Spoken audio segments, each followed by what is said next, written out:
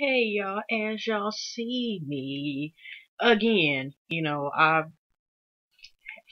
just finished watching Chrissy's Mr. Jones, Jim Jones, whatever. I'll put the right title in the description for y'all, okay?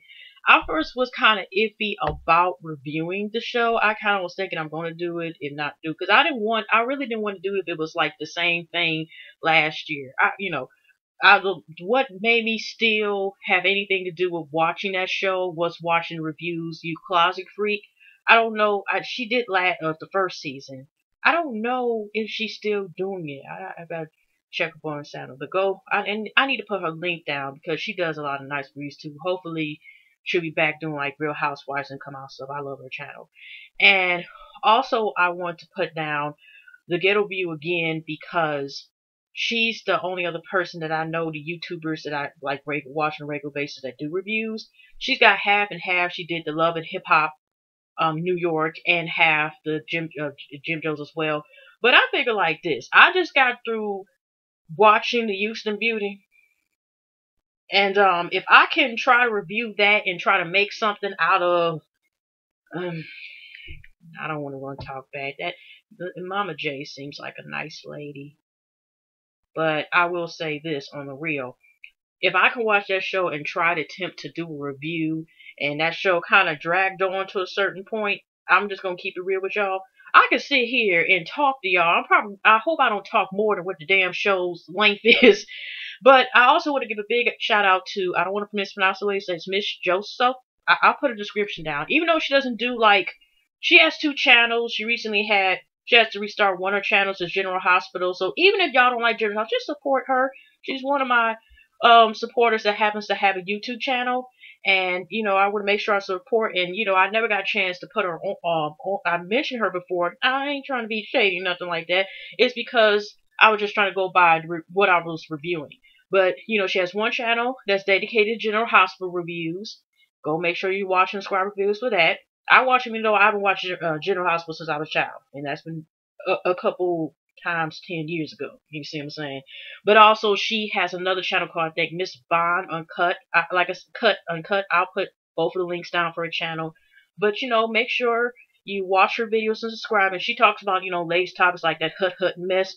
If y'all watch that pedophile bullshit that was on, don't make me get it started. Okay, hot ass mess. But she, talks about like her reviews and gives her review. So if y'all don't mind cussing like my ass be doing most of these reviews and future and present vids, y'all make sure y'all check her out, okay? Because like I said, she has been one of my supporters. But not just because she's a supporter, but she also is one of my supporters that happens to have, YouTube channels. So, keep the support up. Alright, now, let's get into this quick ass review of this mess. Number 1, I do notice they're in the same house. Number 2, what saves this show is that little boy, okay? And it's so cute that he gets his own confession. I don't know, this baby's like 10, 11 years old, but he kind of reminds me of an older version of my nephew. My nephew's 4, and you got them smart kids, and you wonder if they've been here before type of thing. And that's what he kind of reminds me of. And he's just so adorable, you know what I mean?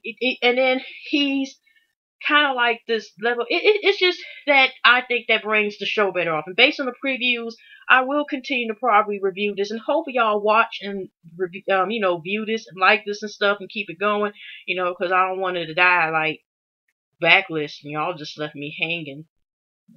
Anyway, but I'm just saying because that was a good show too. I gotta catch up with it, by the way. I know this is off subject, but I am. If y'all watch my videos, or y'all would know if y'all are new and y'all subscribe. Okay, it's 4 minutes going pop out, and I just rambled on. Let's just talk about it. Coincidence, while they're, go-kart riding, whatever the case is, all of a sudden the baby wants to live, Pootie, that Pootie, is his name Pootie or Puggy? I don't want to remember, but Jim Jones' baby, okay, son, because I don't want to mess the child's name up. Jim Jones' son wants to coincidence move in with him, and all of a sudden, it seemed like 2 hours later, the baby is staying with them, okay?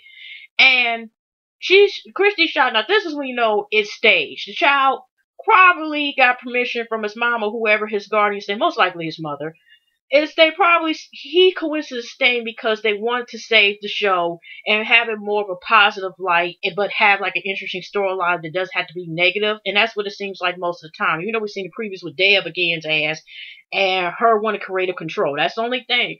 But it's focused more so of the son and Mama Jones with her book and shit like that.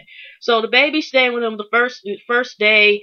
You got Chrissy going downstairs, making breakfast, Jim Jones pretending like he's asleep. And she's taking care of the son, and then make a long story short, Jim Jones decides to put the chores on the child and says like him change lives need to be changed, don't get on Chrissy's bad side. Basically some of the stuff that Chrissy wants most or all the stuff that she wants Jim Jones to do, he gonna put on the child. Gonna have the child probably sit there and clean the chimney if they have a chimney or anything, and mow the lawn the back and front of the yard, and stuff like that, so he can get out of it. But like I said, I think it's cute, so cute with this child so far. Like I said, to me, he brings out the show. Now you got Mama Jones and the voice. Ain't it gonna have a scene? That would be kind of ill though. They have a scene with Mama Jones and Deb at the same damn time, the same room. Wouldn't that be something? Everybody just sucker like this, like they need a bunch of lozenges and just they chewed on glass, cough drops. So, anyways, she got this thing. She has this friend named Sassy. I guess K. Michelle got Paris as her friend in New York. And coincidence, Mama Jones, not to say they ain't a real, road dogs in real life, but they just got the sidekick that happens to be a little more curvy but luxury. You know what I'm saying? They got the sidekick. And I don't know why, to me, the sidekicks seem to relate it. we'll leave that alone. But anyways, you got Freddy trying to get back in. Freddy Slimeball. Okay, I like to call him Slimeball. Something slimy about him. He just Ghostbuster slime. You remember Slime Ghostbusters from the 80s? Y'all watching y'all the 80s babies and stuff and beyond. Y'all know about Ghostbusters. So Freddy Slime is sitting here when get back good with Mama Jones after she feels like, he slimed her and screwed her over and deal with the Pukashi or pussy in a jar, okay? Pussy, Boomerang.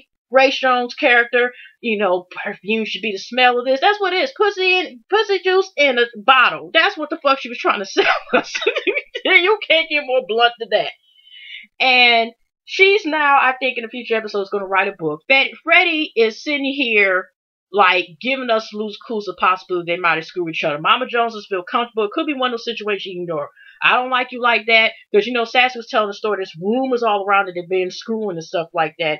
And, Mama Jones, and then here's Slimeball Freddy is sitting here trying to beg Mama Jones. But here, if you're trying to come with just a platonic friend thing, you got roses, trolls and condom boxes. They wasn't there, but I'm just saying, damn, there should have been roses. I think some Moscato or some shit, and stuff like that that's really meant for lovers, and she didn't want to sit here and even have a picnic. He all trying to follow the car. She bit him, shit like that, whatever the case was. And then, he's trying to give out Slimeball trying to confessional, because like I say, he wants his extra 10 minutes of fame. And it's sitting there saying it might have been something that happened in Vegas, and she might have asked me she asked me to show her my dick or whatever, and somebody went down, and she might have went down. I'm just saying, but it's sea thirstiness, whether he's really attracted her or not, or just trying to get on the show. It just is a Slimeball mode, okay? Mama Jones is naturally her, okay? Issues, okay? Okay, we live off of her deep ass voice and, just her own world, okay? That's why her and Scrappy's mom get along, Mama D, okay? So they in they castles. I don't know where Mama Jones be at, but I know Mama D's in the castle, okay? Wrong show. Like I said. So you got that Freddy's now. She ends up like they're just talking and stuff like that, but we don't know any more of the relationship. Then you got like, Chrissy and Jim Jones trying to decide about the responsibilities they're going to take with this little boy, and then deciding about that. And Christy, because the next day the baby took, I'm sorry, the little young child, the son goes ahead and makes his own breakfast, making for Christy also to be on the good side. And I forgot to mention when they were at the table, stuff like that, here he go with his old young behind talking about, y'all asking about my relation, because he talking with the swirl and stuff, but white little girl, whatever. You know, you be careful because these kids be advanced nowadays of what they be doing and this stuff they ain't have no business doing. Okay, and he all talking told the truth, which it can be applied to a lot of these rappers. Because when Jim Jones talking about how we do FaceTime, and I know she would probably love to see me, and the boy just told him, "Daddy, she don't know you." I'm sorry, like I said, that child saves the show. So in other words, they're deciding, like trying to work with the child and, making arrangements. Of course, Jim Jones trying to slide more responsibility on Christy. And that's pretty much it with the show. Okay, but like I said, based on the previews, it's not going to be like drama filled. And I do believe the boy kind of might possibly save the show, might stretch it out. We don't know, but I like I said, that's my review, my quick ass review, because this show was only 30 minutes. I ain't gotta sit here and ramble and talk, because that's pretty much what it was. You get the introduction to the boy. He magically just that same day just gets slips off the house that Chris is gonna sell. And now you don't see no movie signs, and all of a sudden they just stay in the same house. You still got, I don't know what the bulldog's name is. He still say making his guest appearance. You better get your money in.